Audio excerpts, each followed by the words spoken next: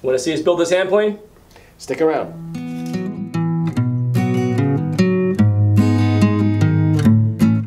Alright, this is the blank that we're going to use for the block plane. And basically we took a piece of curly maple and a piece of purple heart for the sole, which is much harder, and laminated that together.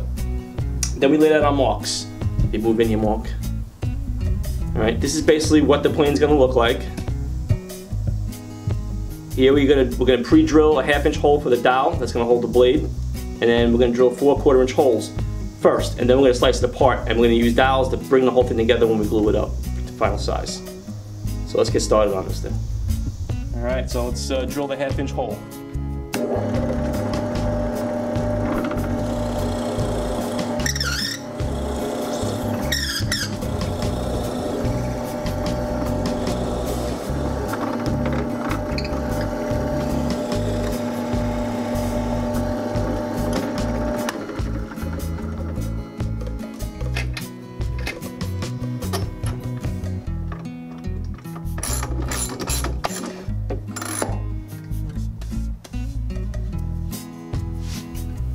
Alright, what we're going to do is we're going to use a cross-cut sled with a block stop set up at 3/8 of an inch to cut our sides off this block.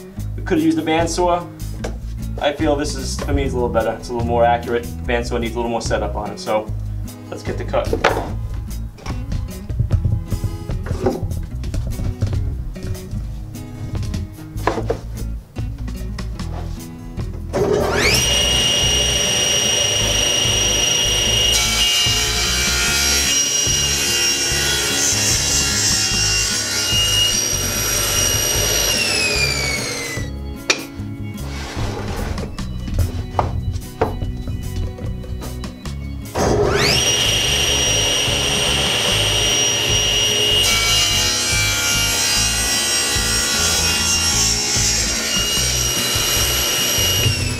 Now we have our 3 sections.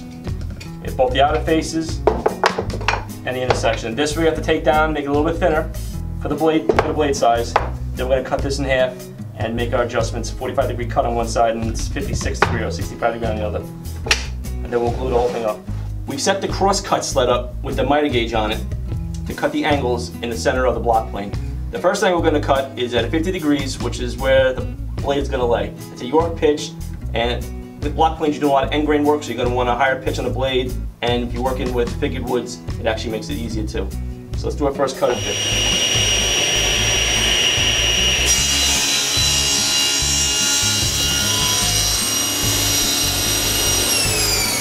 Alright, now we're at the router table. What we're going to do is we have to make a slot in the center block here for the cap screw that holds the cap to the plane iron. This one happens to be about 5/8 of an inch, so we have a 5/8 straight fit in here.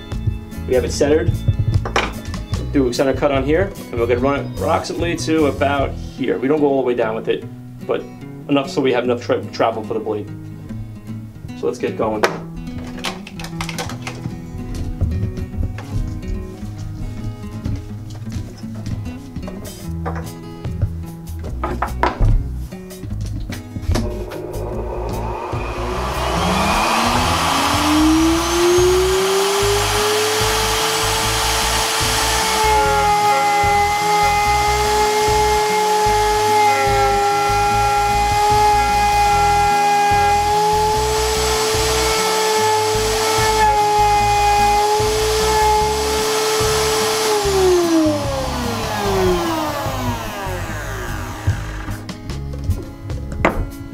There we go.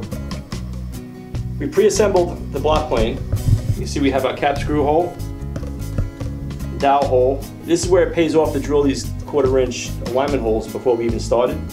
We pre-assembled this thing, getting close, and get an idea of what it's going to look like.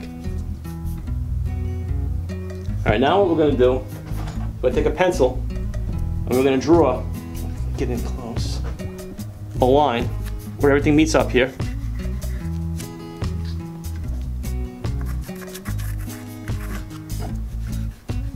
What this is going to do is going to show us where not to put glue, and in this area we're going to put wax down so the glue doesn't stick to it to make it easier to clean up. So that's basically it. Now we're on to gluing this baby up. Alright, we're going to take a little wax now. We're going to spread some wax in these inside surfaces where the pencil outlined. This is where we don't want the glue to go.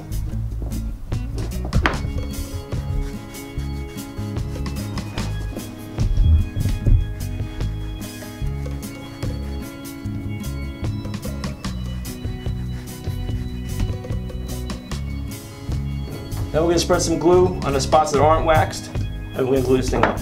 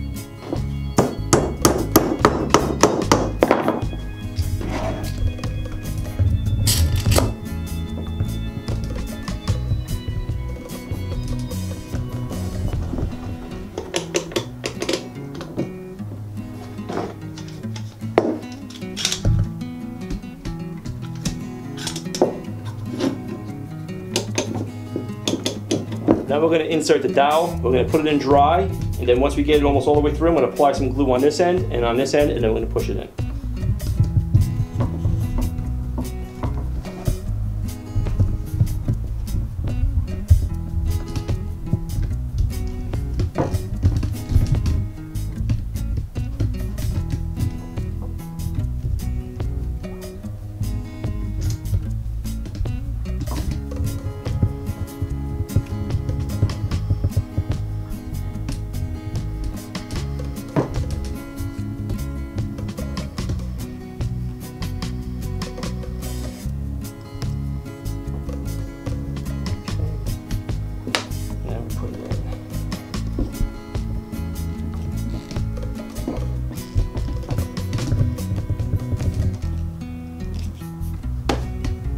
Okay, now we're just going to let it dry. Once the plane dried, we took out the clamps and we took a flush cut saw and we used that to cut the dowels that were holding the block together. What's nice about a flush cut saw is all the teeth are set in the same direction. So you can go right to the wood and chop them off and not damage the surface underneath.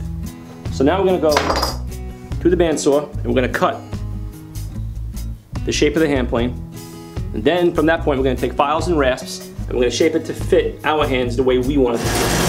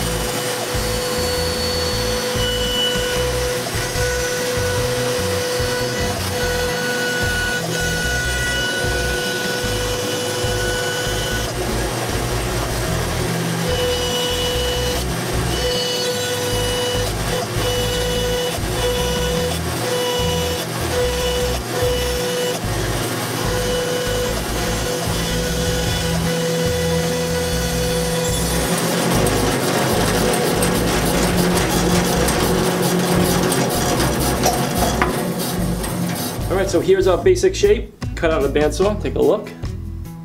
Now the fun part, we're going to take some rasps and we're going to shape this to fit the way it feels comfortable to us. Every plane's going to feel different to everyone else, so if you make one of these, you're going to shape it so it feels comfortable in your hands. So this should be fun, so let's get going.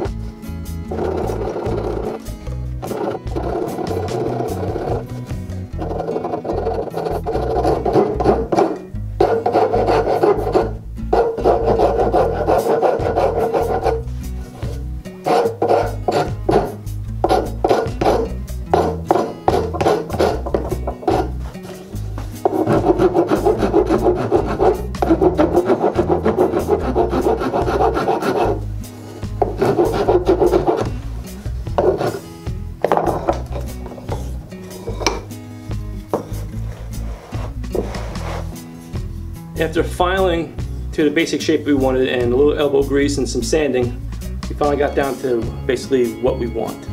Feels good in the hands. There's no sharp edges anywhere.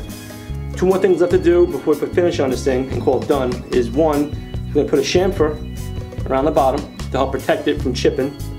It is wood after all.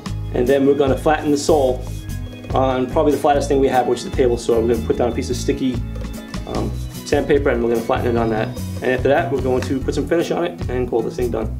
Let's go.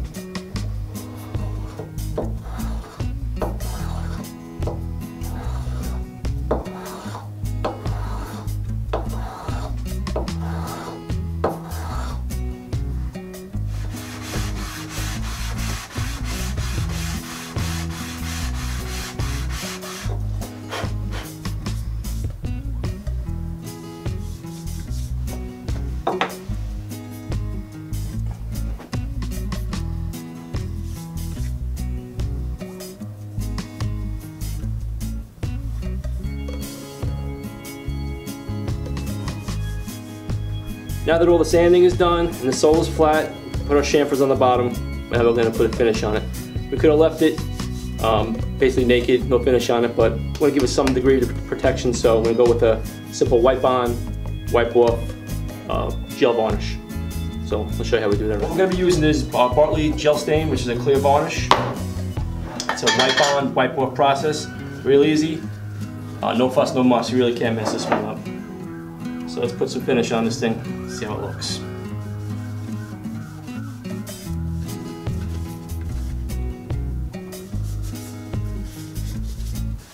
Now remember, when using these kind of varnishes, when you're done, make sure you take your rags, you lay them up flat, or put them in some sort of water, because if you leave them balled up, they could spontaneously combust. And the last thing you want is your shop to burn down, so always keep that in mind when you're working with this stuff.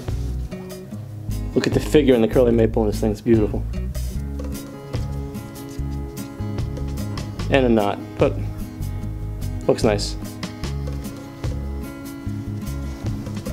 Alright, we're gonna let that sit, let that dry, apply probably one more coat, and while we're waiting for that to dry, I am going to put an edge on that blade. So next time I come back, you're gonna see this thing finished and cut some wood. Okay, let's see how this thing cuts the wood.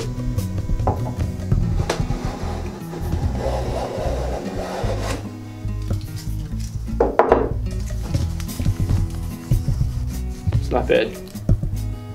Now the big difference between a wooden hand plane and your typical metal hand plane, to adjust the blade back and forth, you have a knob. These you don't. So to advance the blade, you're actually going to have to tap it forward with a hammer to get a heavier cut, and to back off the blade, you have to tap the back of it. Now, tuning one of these planes is, to me, is a little tougher than tuning a regular hand plane. It's going to take more time to get this thing cutting properly than it did to actually make it. So it's back and forth, back and forth, back and forth until you get the cut that you want.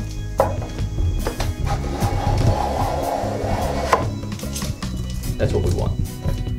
Well, that's going to wrap it up for the Krenov style hand plane build. Hope you enjoyed the video, and if you decide to make one, I hope you get some satisfaction out of doing that also. And if this is your first time by, don't forget to hit the subscribe button. And don't forget to like and share this video with your friends. And remember, keep on building. There's plenty of trees out there. See you next time.